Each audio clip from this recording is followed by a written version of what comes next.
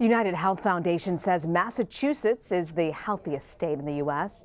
The group looks at 35 different factors affecting people's health, including smoking, obesity, physical activity, environmental conditions, and the number of health professionals in the state.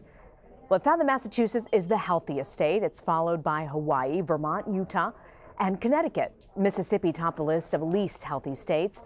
It's followed by Louisiana, Arkansas, Alabama, and West Virginia. The state found to be the biggest improvements, Florida and Utah.